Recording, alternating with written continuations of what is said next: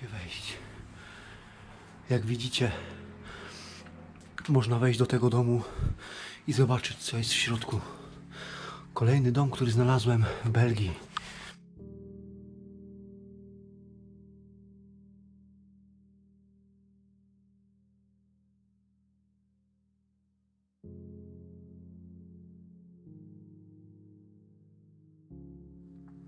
Zobaczcie sami, że jest tego naprawdę dużo. Tyle człowiek jest w stanie zgromadzić przez swoje życie. Tu mamy chyba jakiś magazyn, czy spiżarkę, coś w tym stylu. Jest też trochę zabawek. Tu mamy pralkę, całkiem w dobrym stanie. Szafkę z książkami.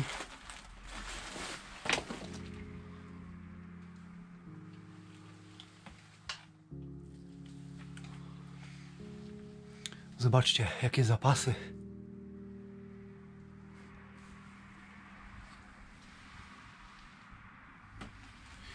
Idziemy zobaczyć do reszty pomieszczeń, w jakim są stanie.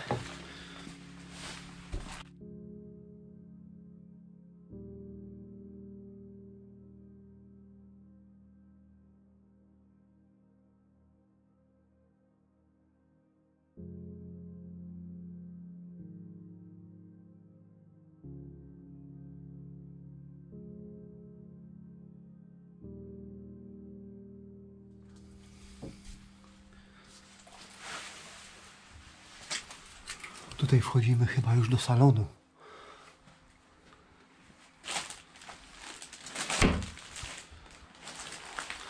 Rzeźbiony, drewniany stół. I tak jak mówiłem, jest tutaj bardzo duży bałagan.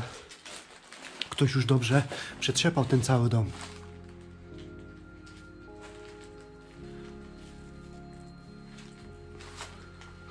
Zobaczcie, jaki żelandor.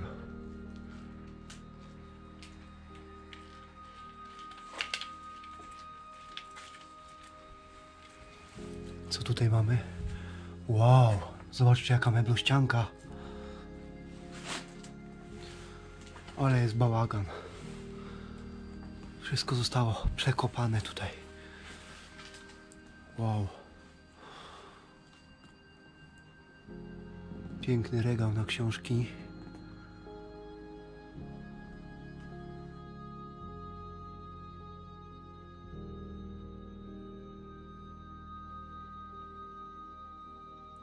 Zobaczcie, jaki ciekawy rowerek. Pewnie już wiekowy, jak większość przedmiotów z tego domu. Zerknijmy bliżej na szkliwo, które pozostało. Zobaczcie, ile porcelany. Pewnie większość z nich zostało przywiezione z różnych krajów.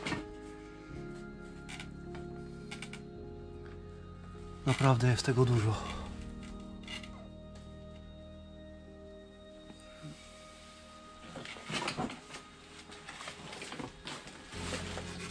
Tu mamy troszkę bibelotów, popielniczki mosiężne. Jaki ciekawy otwieracz do wina, drewniany. Bardzo ciężko jest się poruszać tutaj, tak jest wszystko porozwalane.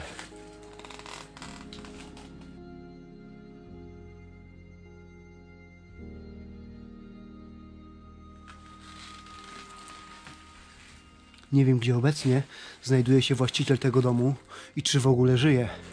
Nie mam pojęcia. O, kolejny ładny stoliczek drewniany.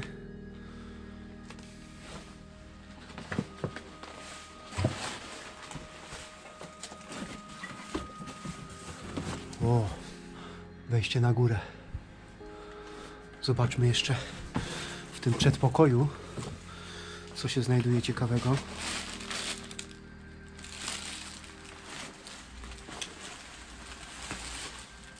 Myślę, że najcenniejsze rzeczy z tego domu już poznikały po prostu. Ktoś się już nimi dobrze zaopiekował.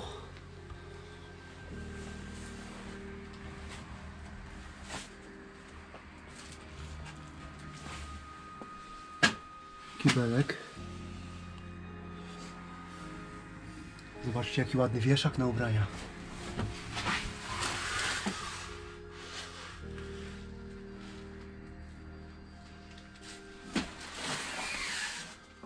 Kolejna rzeźbiona szafka.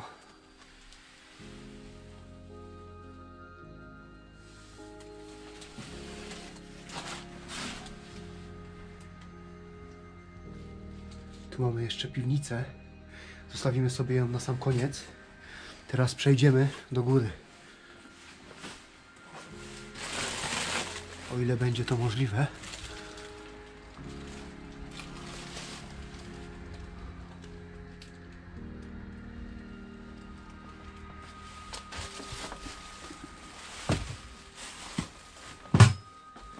Po schodach porozrzucone ciuchy.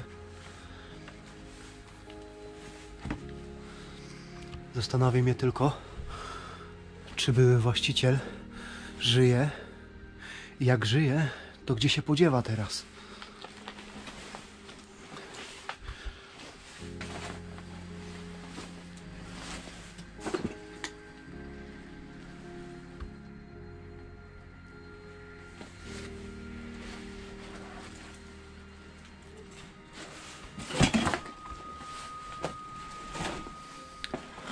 Widzę, że to była bardzo odczytana rodzina.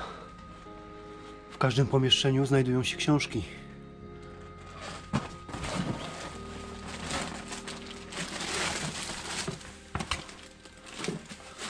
O kurde. Tutaj jest prawdziwy burdel.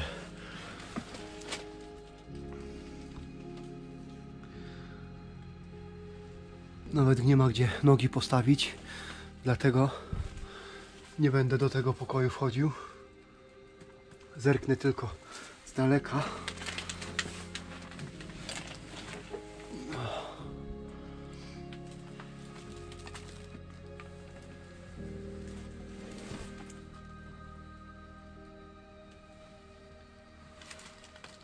Zobaczcie, gratów jest po sam sufit praktycznie.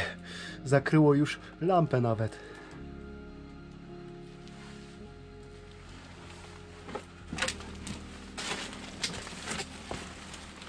Tu mamy podobne pomieszczenie.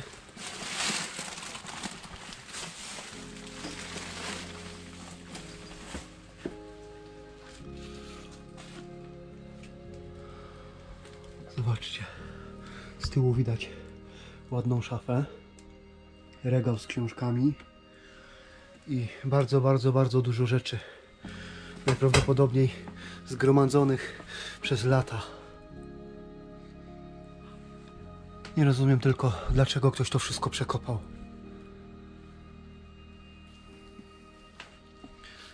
No nic. Nie mam na to wpływu za bardzo.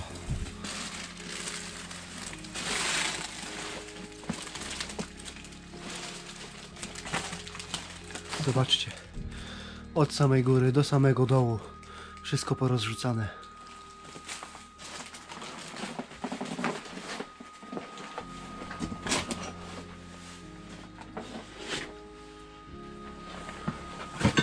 Tu mamy jeszcze jakieś pomieszczenia. Zapewne będą zagracone jak wcześniejsze.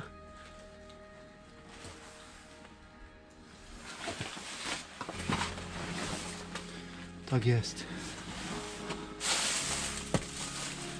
Nie wiem, czy nie była tu prowadzona jakaś działalność. Widzę zapakowane ciuchy jeszcze.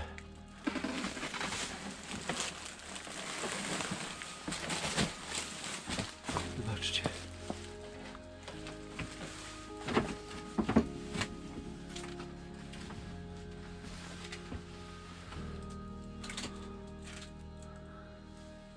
Zobaczcie, całkowicie zapakowane koszule.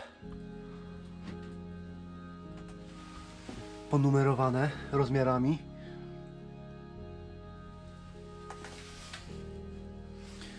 Być może ktoś prowadził sklep z odzieżą.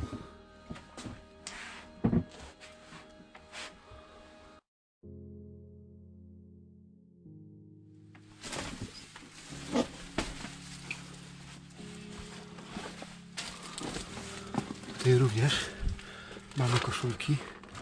Teraz sprawdzimy. Tak jest. Koszule.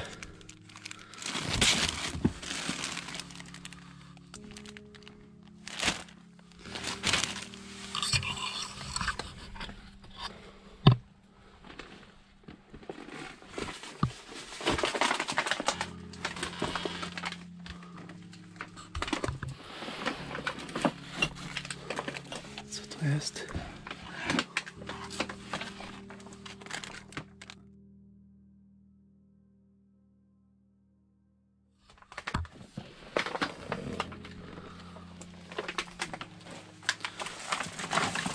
Szkoda, że jest wszystko tak zdemolowane.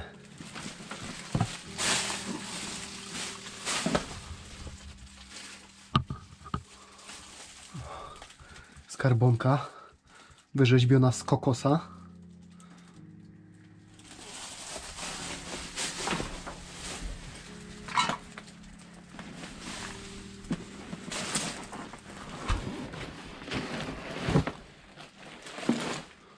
Zerknijmy jeszcze ostatni raz na górę i będziemy powoli schodzić do piwnicy.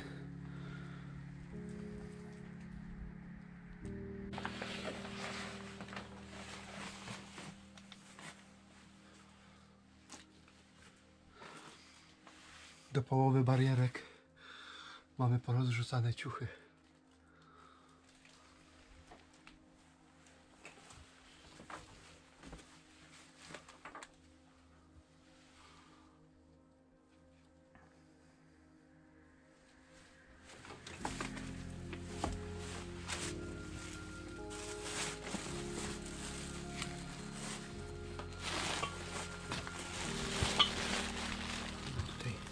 Piękną wazę.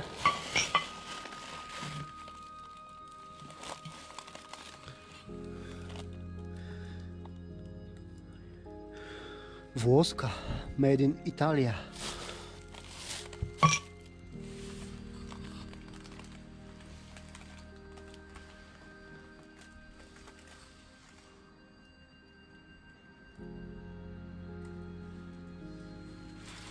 Idziemy zerknąć do piwnicy teraz.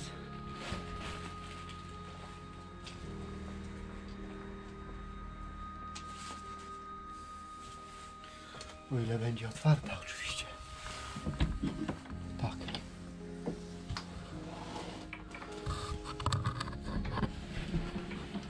Na samym wejściu alkohole.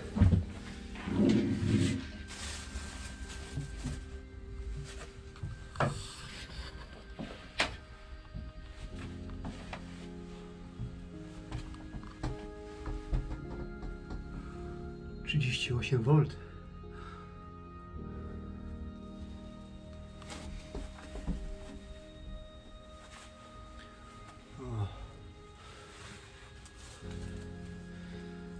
Piwnica również wypełniona różnymi przedmiotami, które już przestały mieć znaczenie dla tych ludzi.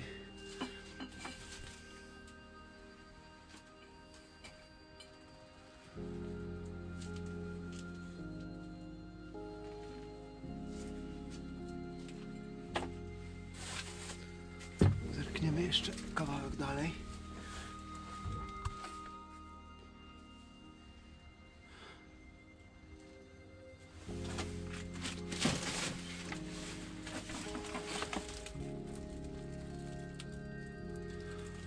Lampa naftowa? Chyba tak. Bardzo dużo przetworów.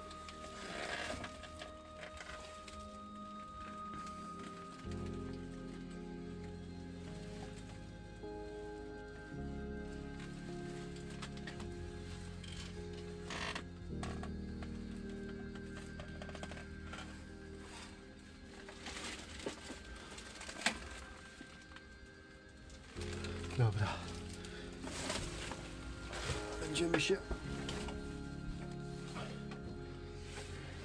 Powoli będziemy kończyć eksplorację.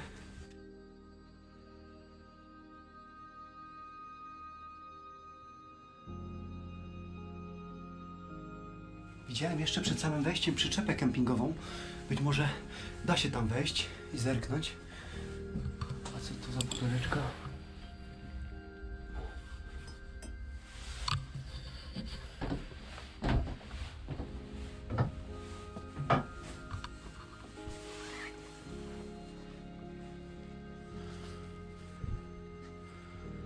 O, tu jeszcze minęliśmy łazienkę. Zerkniemy i zobaczymy, oczywiście. Kosmetyki, które pozostały.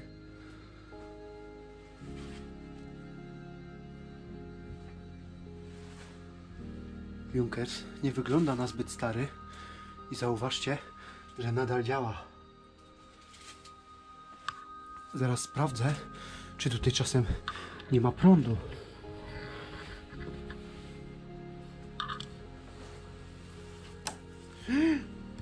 Zobaczcie, tutaj nadal jest prąd. Czyli ktoś nadal musi opłacać ten dom.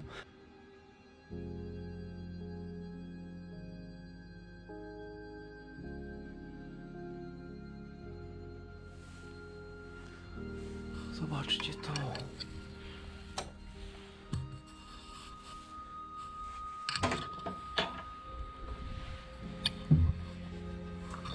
Powiem wam tylko jedno. Chcę zapalić jeszcze światło w salonie i zobaczyć, jak wygląda w świetle żarówki ten cały bałagan. O kurde. Zobaczcie.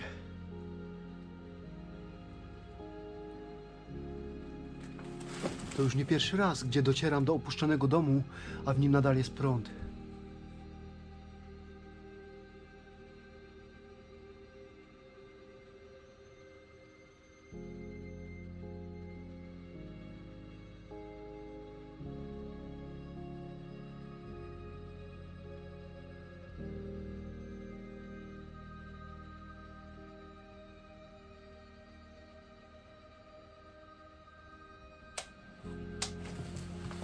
Podejdziemy bliżej.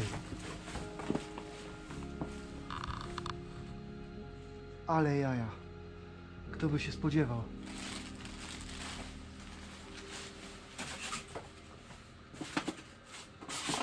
Zobaczcie.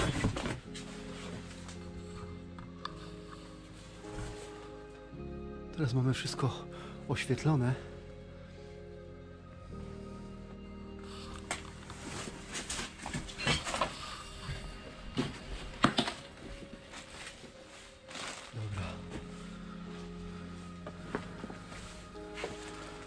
Kończymy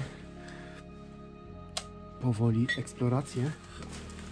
Zerkniemy jeszcze tylko na zewnątrz i sprawdzimy przyczepę kempingową, która jest.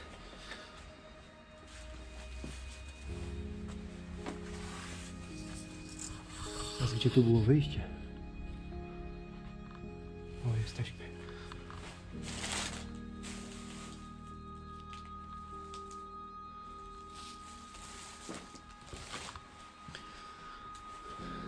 Zaczęliśmy od kuchni i na niej skończymy.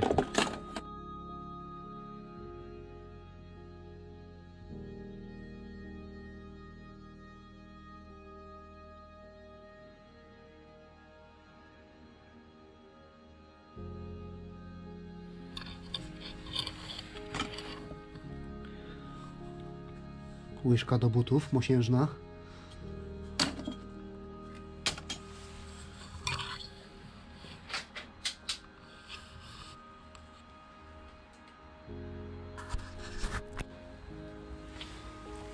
Zobaczcie, co znalazłem. Niedopałek blancika. Ktoś tutaj przyszedł na niezłej fazie. A my już będziemy powoli stąd uciekać.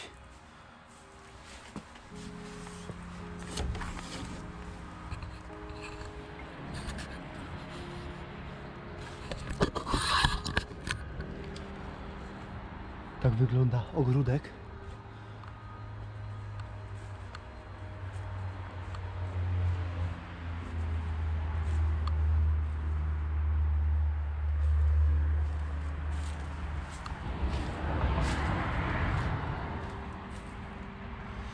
Auto Nasza przyczepa kempingowa.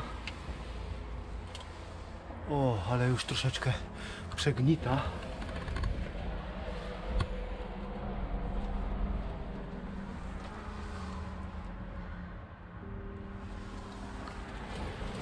Nie będę wchodził do środka.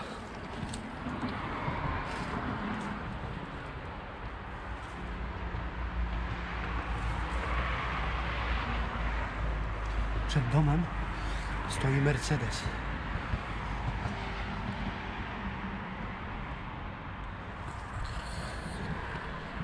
Na tle tego Mercedesa będę kończył eksplorację i powoli zawijam się już stąd.